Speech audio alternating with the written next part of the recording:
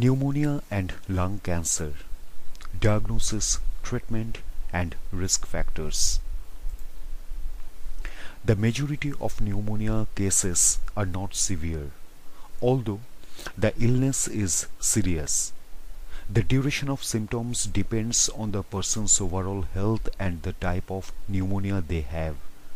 Pneumonia can take several weeks to resolve. Without treatment, vital organs such as the heart and brain may not receive enough oxygen. This can lead to confusion, coma, heart failure, or even death. The outlook for lung cancer tends to be worse than pneumonia regardless of treatment. However, if pneumonia is left untreated, it can result in death. Identifying lung cancer at an early stage increases the chance of surgically removing the tumors before they spread. This gives a person a good chance of recovery. However, according to the American Lung Association, only 16% of people with lung cancer receive a diagnosis before it spreads. If the cancer spreads or metastasizes or distant organs in the body, the likelihood of surviving for 5 years is less than 5%. Over half of all people with this type of cancer do not survive for longer than 1 year, according to the American Lung Association. Diagnosis and treatment. When diagnosing pneumonia, a doctor may carry out a physical examination to check for swollen glands, abnormal breathing, or a high temperature.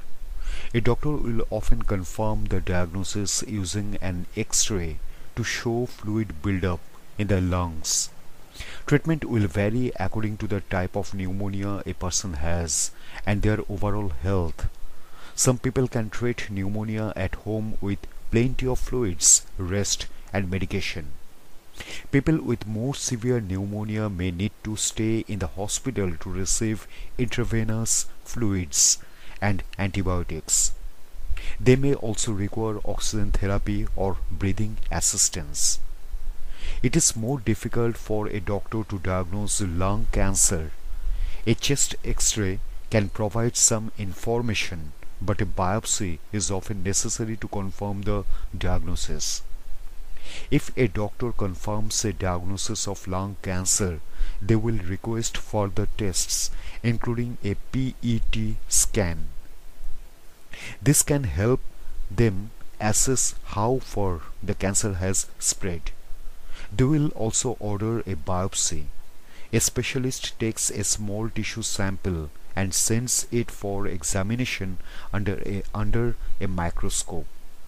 Typically, a doctor inserts a small tube into the lungs through the nose or mouth to collect this sample. They will typically use a CT scan to guide the biopsy. The results of these tests will determine the type of lung cancer, the location of the primary tumor, and the stage of the disease. The doctor will use this information as well as the overall health of the individual to determine the most effective treatment approach. Treatments will aim to cure, control, or ease symptoms. The options available can range from basic surgical procedures to chemotherapy or radiotherapy, depending on the severity of the lung cancer. Risk factors. Any individual can develop both pneumonia and lung cancer. However, some factors make it more likely to develop these health problems. Lung cancer itself is a risk factor for pneumonia. Receiving chemotherapy treatment for lung cancer might also increase a person's pneumonia risk by reducing immune activity. Smoking tobacco is a significant risk factor for developing lung cancer, especially over an extended period. It also contributes to pneumonia risk.